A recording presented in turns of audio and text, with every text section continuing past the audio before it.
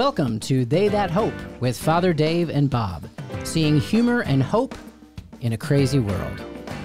And I'm Bob. And I'm Father Dave. And we are so glad. Yes, you're back. Yes. Father Dave was on a whirlwind tour. I was. Is this going to come out late? We'll find out. Okay. If it is, it's because Father Dave was on a whirlwind tour. I'm sorry. We wanted to do it yesterday, but the schedule just didn't work, so sorry. You flew back and forth to Florida. I did. Yep. And the weather, was it nicer than here? Well, today was pretty nice. Today was 82 degrees yeah. and sunny, so. Yeah, it was gorgeous. Yeah. The water, it was just really beautiful. Not that I got in the water, but I was able to look at it. Oh, I don't like getting in water. I know you don't. Yeah, I think it's weird to be in the same liquid as other people. I know. That's why I could have never been a twin. There's a lot of reasons why you couldn't have been a twin. Yeah, totally. That'd be one of them. But it was beautiful. The water was. I had dinner last night, looking at the water. It was fantastic. That's awesome. Yeah, you would have loved it. I bet I would have. A nice salmon. Oh, you'll eat salmon though. Won't you? I do. It's the only fish I eat. Yeah, it was great. Yeah, that's really cool. My kids call it pink chicken. Okay. Because they think they don't like fish, so we just roll with that. Yeah. Better parenting through deception. Yes. Did I ever tell you the story about the Barn of Fun? You have not. So when I was younger, we used to go to the Cape, and my grandparents lived on the Cape. So pretentious. Well, hey, we're, elitist Northeasterners. 1%ers. Exactly. So we would go to the Cape and Dennis Shores, actually, and it was fun. We had like this cabin, and the beach was right across the street, but there was an arcade called the Barn of Fun. Now, not surprisingly, I would much rather go to the arcade than to the beach. The arcade was about a half-hour drive away. So if I went to the beach a few times, I would eventually get to go to the arcade. So the only real reason I went to the beach was to build up Go to the credit. Barn o' Fun. The Barn o' Fun. It must have been Irish, of course, I think. The Barn o' Fun. So I went there as a kid, stopped going in my teen years after my grandparents passed away. But when I was married and we were on vacation in that area, we decided to go. It's still open. Well, this is even crazier. So we decided to go to our old stomping grounds. And I was, pointing out to my wife, Jennifer, I said, oh, there's the cabin that we, used to summer in. And then as we drove around the block, and I said, and there's the Barn of Fun. 1 block away, my parents drove a half hour around the island just so I wouldn't find out that the Barn of Fun was in walking distance. Fantastic. And I only discovered this in my 30s. That is so fantastic. I love your parents even more than I did. Yeah, they just started like, well, if you knew how close it was, we could why never didn't you get tell there. me that? I would have talked to your mom. We had the dedication of the George Rice Music Center this weekend. Yeah, Bob's mom was, and your mom is so sweet. Yeah. And I would have loved to be able to talk to her about that. Did you ask her about my bionic godmother nun? No, it just didn't seem like the time. Just didn't feel right. Yeah. She left today? She did. Okay. Yeah, next time. Yeah. But that was a wonderful. It was just, I think to have your mom here and then people here to celebrate. Yeah, I'm sorry my sister wasn't here. Yeah, but, sure. It just, it was great that she was in town for my son's first communion. And how'd that go? Oh, it was wonderful. He was so cute. Aiden comes up to me and goes, Father Dave, and started telling me all about the Bible he got with real leather cover or something on it. We took him to Catholic to the Max, Nelson's gift store, and just said, I foolishly began by saying you can pick out anything you want, and then I immediately had to put limitations on it. It's cool that he's that excited. He wanted to get he immediately gravitated towards this huge bronze statue. Yeah, that's right. This bronze Our Lady of Guadalupe. 600. I'm like, okay, let me pull this back. You can get a Bible cover, and a picture of Jesus. And then he was really excited because we bought so much stuff.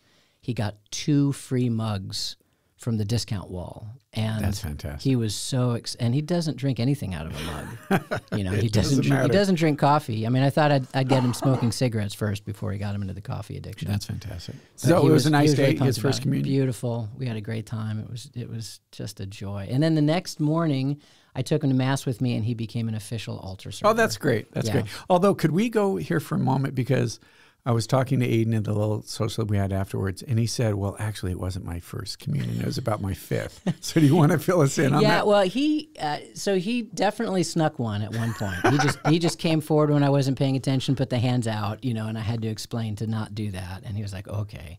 And then he was in altar server and training. So I was on one side of the altar and he was on the other. And then Monsignor, is just used to giving kids the Eucharist. So he lifted it up. Aiden put his hands right out. As you should. And then Monsignor came over and whispered to me, he's like, I think I just gave Aiden his first communion. And I went, it's actually his second. Yeah. And that seemed to happen a couple more times. It was funny because he said our dedication was on Thursday, I guess? Right. Friday. Yeah, Friday. Yeah. So he said he had to go to practice for first communion. I said, Aiden, if he says body of Christ, what are you going to say? He said, amen. I said, done. You don't have to go to any practice. You would make a great DRE. Yeah, yes. Yeah, you missed your calling. There's a little bit more than that. Is there? No, Like you should, I was really, going to say, not really, you should go. I mean, hopefully all the stuff happened before. Like when I Right. do a wedding marriage rehearsal the night before, nobody's going to remember anything. Right. You just kind of go through the motions. You stand there, you stand there. Yeah, I do, you did. Good job. Exactly. That's exactly. Yeah. So, yeah, it was good. It was good. Good to be back. This is your, speaking of sacraments and stuff, it just seemed like a natural transition. It isn't. We're talking the Oscars. Oh, okay. We can talk about that. Good Lord. Why do we go over a schedule at the beginning? Well, I see it like just a montage of No, things. no. Like we'll get to these. We're talking sacraments, but let's talk about the Oscars. Let's that make was really smooth. That was smooth. You just flew in there. Way to I go. was trying to, and you're Way to looking at go. me like, Well, we have- like this isn't on video, and everyone's going to see you being like, no. We have other things because there's that ad that you're supposed to do. Do I have to do everything around here? Pretty much. So No, not the ad. The Oscars. You said you wanted to say something about the Oscars. So the Oscars happened. Okay. This is horrible. I knew this show was going to be awful. This is why we don't do late night shows. So we do. So do did this. you even know the Oscars happened? Yes, I did. But Bob and I do this text chain as I am in the airport. And I said, let's see, what should we talk about? I said, I'll arrive at 8:15. And I said, we could talk about St. Gianna, which we're going to. And then we could talk about my 25th anniversary of ordination. And he goes, sure, nobody listens anyway. So I respond, what do we have to lose? And he says, Hasbro created an Optimus Prime. Transformer Oh, come thing. on. Don't act like you can't read that. Optimus Prime. You know who Optimus Prime is. I do not. He's you know what a transformer is, please? Yeah. More than it's a thing meets for, the eye. for electricity. No, I know what it no, is. no, Don't no, be no. silly. Come on. I know what it is. I know in Durango, you didn't play with Transformers. You were out there playing Cowboys and Washington football team. Yeah. But Transformers were like the bomb. And because it's a robot, it's a vehicle, and it's a puzzle. So thanks for listening. This is Sorry. why you can't I have just the pushed a board. button that cut him off. Yeah, it was a nice try. So Hasbro created a Optimus Prime robot that can transform itself. That's amazing. You hit a button and it even does the. That's amazing. Thanks for feigning interest.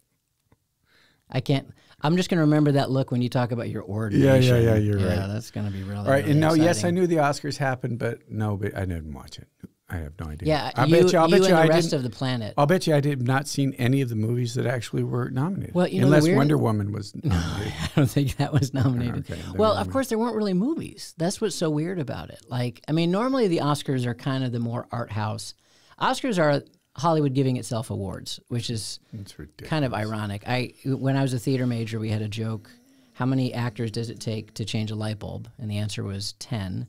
1 to do it, and the other 9 to say what a great job he did. Yeah. So Hollywood giving itself awards is always weird. And they're always going to give themselves weird awards. They're not going to like what the commoners like. But this year was even stranger because there weren't a lot of Okay, cut to there the weren't a chase. lot of What won the movies. best movie? Nomadland Oh, no. with Frances McDermott. Yeah, who did she also win it? won- Did she win it? Yeah, she Win it? did. She won it. Okay. But you know what was really weird about it? What? So That is weird. they did this. So Chadwick Boseman, who played Black Panther and who sadly passed away of cancer, really Same amazing cancer as dude. my brother. Is that right? Oh wow. So he was up for an Oscar for Best Actor for Ma Rainey's Black Bottom, which is it's like Black a classic. Bottom? play. Like Black Bottom, like we're just going to move Black on. That's what it's Bottom. called. Like his Yeah. rear end? I haven't seen it was a play by August Wilson, and it's a movie, and I haven't seen either. But the Okay, point we should is, probably move through this. he's won almost all the awards, the SAG awards and all the other things posthumously, obviously, and his widow is there to accept. So the producers of the Oscars decided that they wouldn't end with the best movie. Oh, okay. they would end with the best actor. Nice, nice. Probably thinking to themselves, this will be a great way to end the Oscars. He doesn't win. He didn't win. That's awkward. It was Anthony Hopkins, Okay. who wasn't even there. There you go. He didn't even have a person there to speak for him. It was just like, Anthony Hopkins. And thanks for watching. And that was the end of the Oscars. It was just great. the weirdest thing. But the coolest thing about the Oscars was Tyler Perry, who I don't know much of. I mean, I know he makes a lot of films that have his name in it. I have no idea. But he won the humanitarian award, and he just gave such a powerful speech. He himself came out of poverty, just talked about the way we judge people. He said we have to turn away from hate. Yeah, he said, it was really. I would not hate anybody, who's a cop. I would not hate anybody who's Asian. I would not hate anybody who's LBTG. I wouldn't hate. We have to turn away from hate, and it was just a Yeah, profound maybe moment. we can link that in the YouTube or something like that. It was great. Yeah, you sent it to me, and honestly, out of the blue, it's kind of like, why did you send me this? And then I watched it. I thought, oh my goodness, that's really, really good. Yeah, really, and especially, to that crowd, right. It was good. It was great. Yeah, it was All right, beautiful. now we can do our little ad thing. Oh, good. Yeah. Hey, Father Dave and I need your help with a challenge that will benefit students at Franciscan University. Some of the university's generous donors have put together $160,000. Seriously? That's amazing. Yep. And they're challenging the Franciscan University community to match this amount. I thought this was going to be like a TikTok dance-off. No, it's just scholarships. That's what we really need. Yep. So from now through May 1st, your donation to Franciscan, large or small, will be doubled. That means your $25 gifts becomes $50. Your $50 gifts becomes $100. Okay, I think we get the math. I mean, it's not that hard, Bob. For some people it is. This is a great opportunity to stay away from the board. This is a great opportunity to help bless our students, since 100% of your donation will fund scholarships and financial aid, the aid so many of them need in order to receive an academically excellent and passionately Catholic education here. And this is a good time to do it because there's a lot of students that are always a bit on the bubble. Will they be able to come back in the fall? Many of them were blessed by the Step in Faith in the fall, and the numbers didn't drop in the spring. I mean, That's been amazing. That was really awesome. How did you say how they were supposed to donate? You can give now at franciscan.edu/giving. That's franciscan.edu/giving. And put Dave and Bob in the little memo for thing. a coupon code. Yeah, for a coupon code. We'll double it. 20% off. Double it. Oh, that would quadruple it if you're doubling a double. Never mind.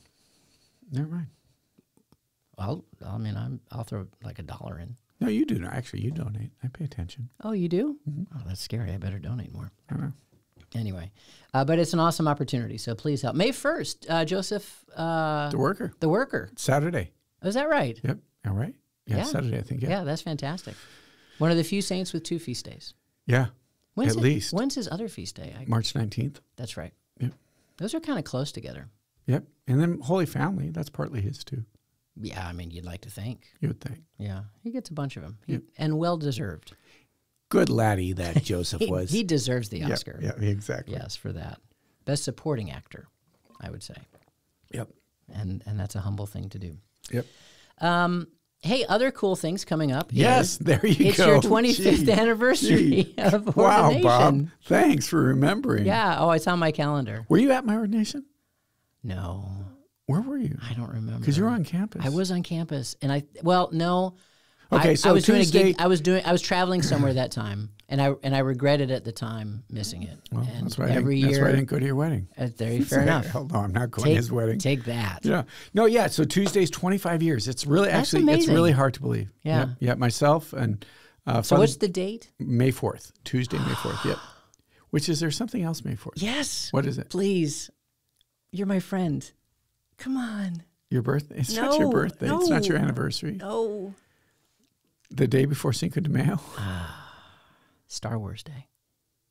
Oh, May 4th be May with the you. 4th. May the Yeah, 4th. May the 4th. Yeah, I was. That was my next guess. You Yeah, cut me off I know. Yeah, too quickly. Yeah, that's so cool. You were ordained on Star Wars Day. Yes, that is really cool. That was kind of the reason we chose that date, Right. actually. Right. But I was ordained here on campus. Now, in the field. who else was ordained with Well, you? Father Stan Holland was ordained a priest, and then Father Joe Lehman, our provincial, was ordained a deacon, and then he would have been ordained a priest the following November. So, Okay, gotcha. yeah, so it's just honestly, it's hard to believe it's been 25 years. Yeah. It really does. it seems just like yesterday that it happened. And yeah, it's, people say, I just, for as long as much time as I spent trying to discern, Lord, is this what you want me to do? And I always thought about it. The thought about being a priest was always in the back of my mind. There's a story when I was a kid, my parents tell that we had a priest visiting, and he said, what do you want to be when you grow up? And I said, I want to be a priest. But if he'd have been a doctor, I'd have said, I want to be a doctor, an architect, whatever. That's why I was interested in politics, I guess. But honestly, it's just been such an amazing, wonderful 25 years. And I can't imagine doing anything than what I'm doing. So was it priesthood and then Franciscans, or was it a combination? It was a combination. I never considered, that's actually a good question. I never really considered diocesan life very much. Okay. Maybe because I have 4 brothers, and just that desire for fraternity and brotherhood. But also, and it's really one of the things that we talk about in formation is that we're a friar before we're a priest. And that relationship with the brothers and the accountability and the prayer and the meals and the time together, silly things of playing cornhole together, Yeah.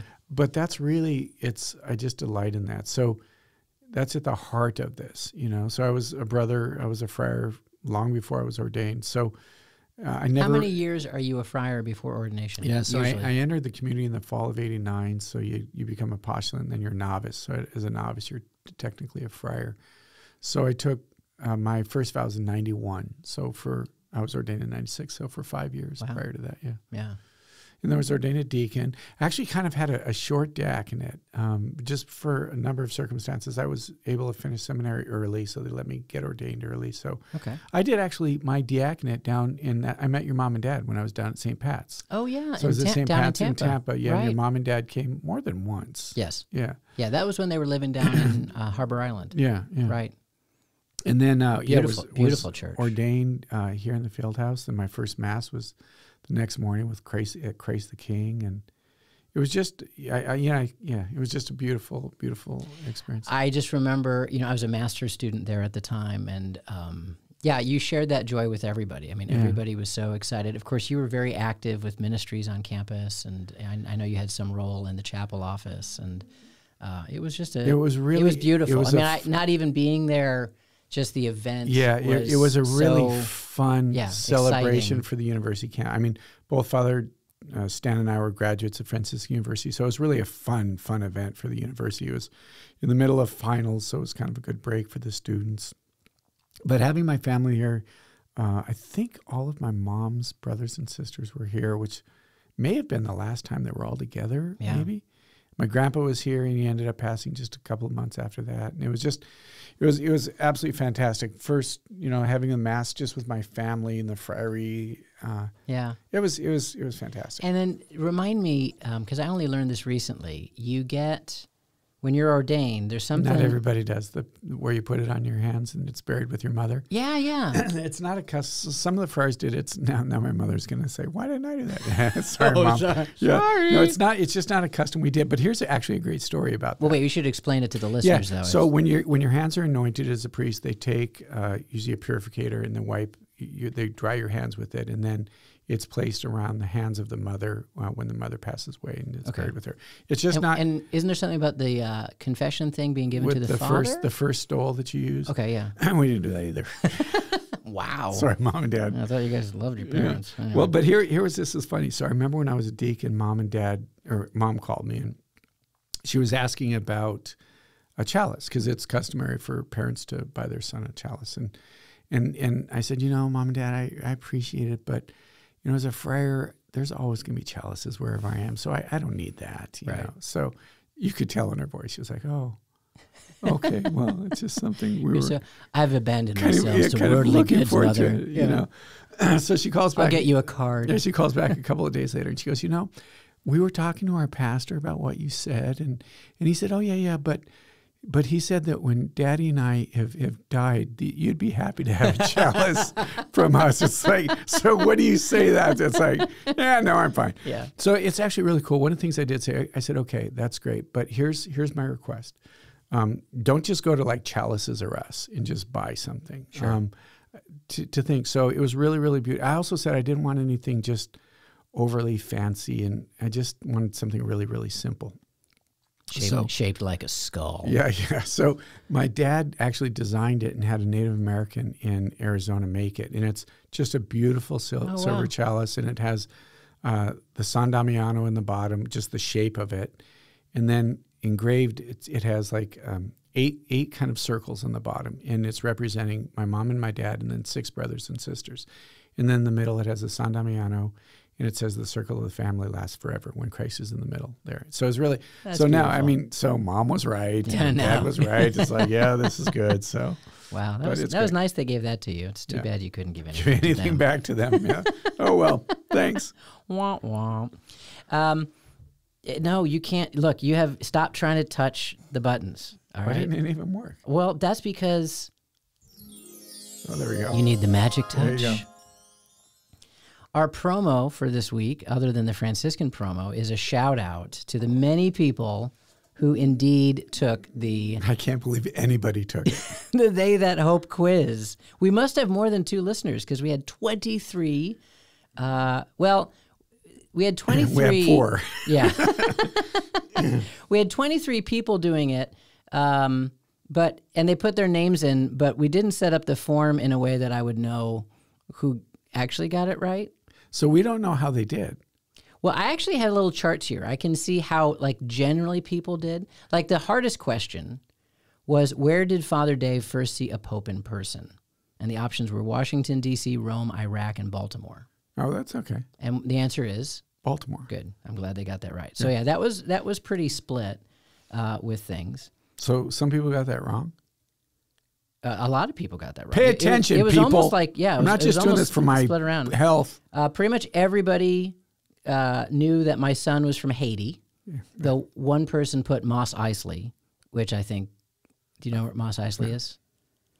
No. It's a Star Wars reference. It's the Creature Cantina. Well, they totally did that. Yeah. That's great. Yeah, I'm glad. I hope. Yeah, one can only hope. Another fairly blended one was if you like Christmas movies or not. Some people actually thought yes or maybe. So that's all right. So those people that responded, I don't know if you won, but we said we'd say your name. So here we go. Oh, wait, I'm going to put some music on in the background. It'll make it feel better. Don't. Maybe this is it. All right. So special thanks go out to... Turn it down. Matt Miller. We fixed that in post. Oh. Matt Miller, Virginia Brockney, Anonymous, N.A., Julie Fleckstein, Mary Brewer, John Shaughnessy, Beloved, Kara, Rick Kubek, Tracy Tremblay, Father Gregory Plow, Tracy Tremblay, she did it 3 times, Beth, Rebecca, Betsy, where do I type in Dave and Bob code? Beth Anderson, Katrina Rudolph, Patrick Gilbert, Bobby Melching, and the Traub family.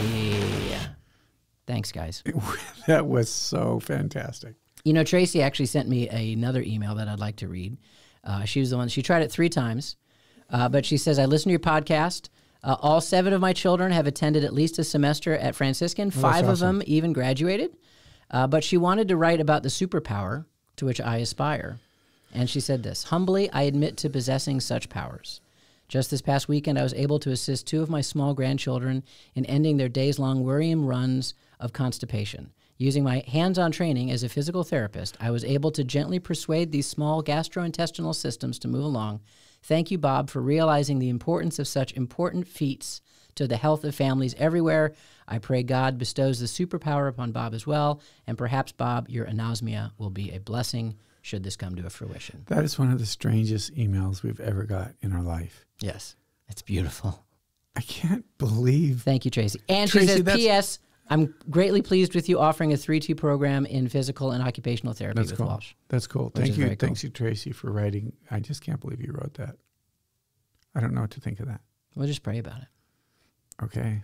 I still don't know. I really don't know what to make of that. That's fantastic. Okay, today's feast. Yeah, this is Saint Gianna Molla. I don't think that's right. It's not. What's your last name? Gianna. Well, it's Molla. I think Molla, I think. Yeah, I like Gianna Molla. All right, because it's Italian. Yeah. Yeah. No, today's our feast day, and I think, well, actually yesterday is our feast day because this comes out tomorrow. We hope. Yeah, we'll wait and see. Again, we're a little late on the game here. We should never do podcasts at night. We shouldn't. I thought that was our lesson last night. Yeah, we really shouldn't. Yeah, but St. Gianna's was... I don't know much about her, actually. She's the one who died... I clearly don't know her last name. She was pregnant, and I forget what there was a complication, and they suggested... They gave her, I think, one of three options. Do an abortion, a total hysterectomy, or I can't remember what the third one was, and she said no. She said... She's really an amazing... She was born in, like, I look at the date here, early 20s, 1920s or something like that. She wanted to be a missionary, but her health was somewhat compromised.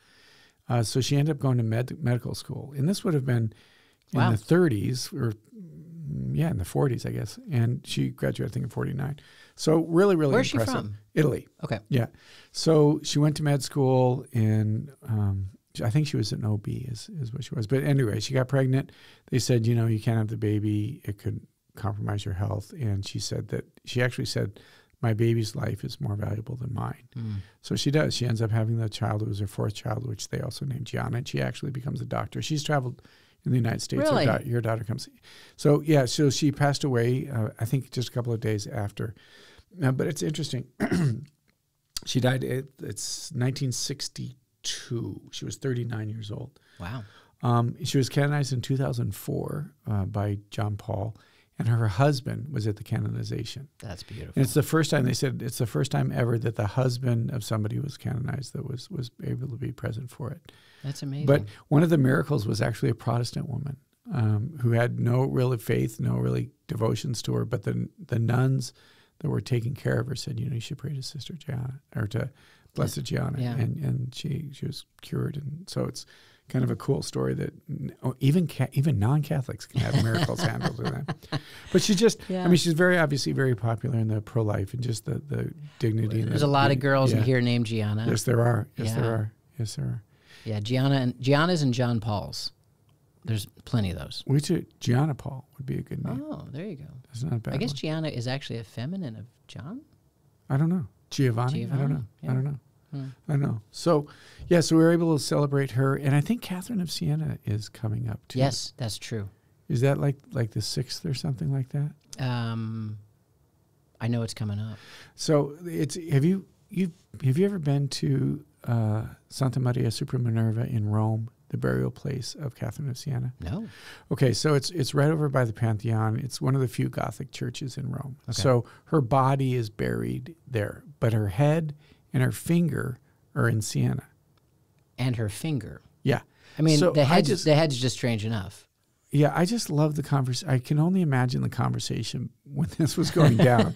It's the debate. We want some of her. We want the arm. Oh, you're not getting the arm. Right. Well, give us at least a finger. Okay, you can have a finger. There has to be some lawyer that this is his or her specialty, like saint bodies. Because they just had a big fight about Fulton Sheen.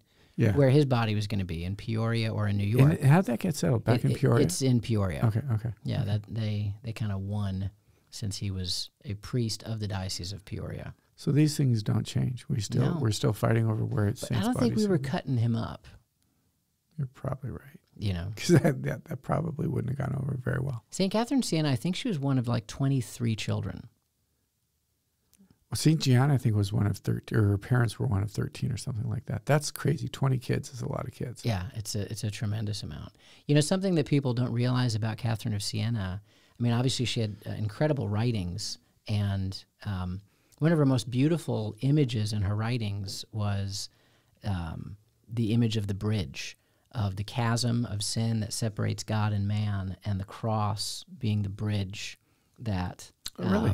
And that's her. I didn't realize that was her. Well, and it's funny, you talk about Protestants. I remember when I was a kid in Young Life, and I remember the guy drawing on the board this chasm between God and man, and here's and just drew the cross right there.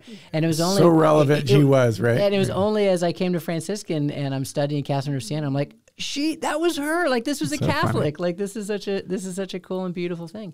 But Catherine of Siena was really like the Mother Teresa of her times. I mean, this was during the Black Plague, and nobody wanted to touch bodies or bury them or do anything, and she was out there digging graves. I mean, she was a force of nature. She really served the poor and had such an incredible reputation. I mean, again, similar to Mother Teresa, that she told the Pope, get back, he was in Avignon, France, get back to Rome. And he did, because she just had And that's somebody sway. that I asked somebody, why is her finger in Siena? And that's what the guide told us, is because she pointed, go back to Rome. So they left her finger there. It was cool. A number of years, quite a while ago now, my folks and I went to Siena, and we stayed with the sisters there. You can stay in the convent.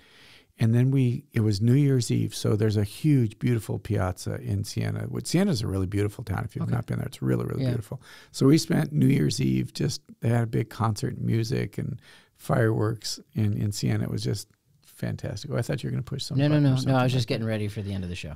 Oh. I guess I'm done. Okay. No. Thanks for listening, folks. Bye. Please keep talking. It was a piazza, and there was fireworks. It was done. It was great. And there was moonlight. It was great. That was great. Yeah, no, it was really fun. Actually, Siena's great. So, yeah, we've got a couple of saints coming up. Joseph, Gianna, St. Catherine of Siena, my feast day. I mean, this is a huge week. Star Wars Day? Yeah, Star Wars Day. And then the students' last day of classes is... Star Wars Day. Is the 6th, I think. No, the 5th. The 5th, right? Reading Day is the 6th. Reading Day is 6th, so and then finals. The 5th is known as Revenge of the 5th. We're almost through. Praise be this Jesus. Year. I mean, numbers are down. Yes, yeah, they're way down. Yeah. I mean, it was just the Easter bump. We had quite a few cases of COVID when the students came back from Easter. The whole thing lasted about 10, 14 days, and it's back to where it was. Yeah, it was an insane 14 days, though. It was an insane 14 days. Yeah, it was insane. I'll just be glad. I mean, what's the end game on this? I just saw a thing. It says, it's just, my mom and I were just talking about it, actually. The CDC says if you've been vaccinated and you're outside, you don't have to wear a mask. It's like,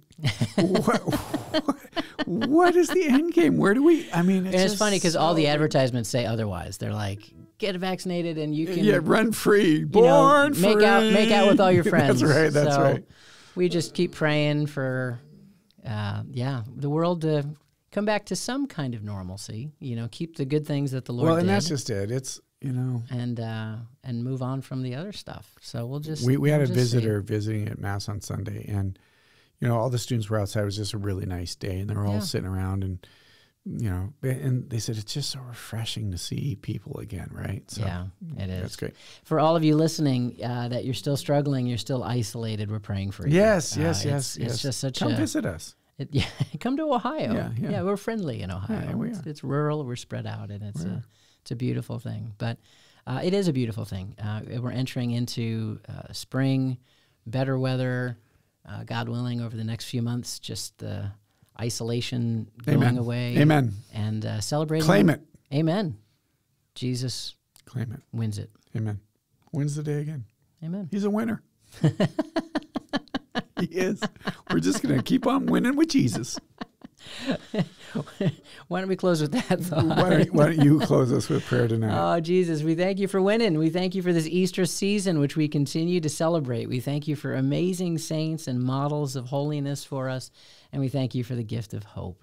Lord God, we thank you that we know that you have won the battle. So for whatever's going on in our lives, whatever intentions we have, whatever's in our heart, Lord God, we offer that to you, and we pray as we continue to head towards Pentecost, that we can keep our eyes fixed on you, that we can be an Easter people, that Alleluia is our song, and that we can live in the hope and the peace that only you can give. Amen. May Almighty God pour His blessings on you who are listening, the Father, the Son, and the Holy Spirit. Amen.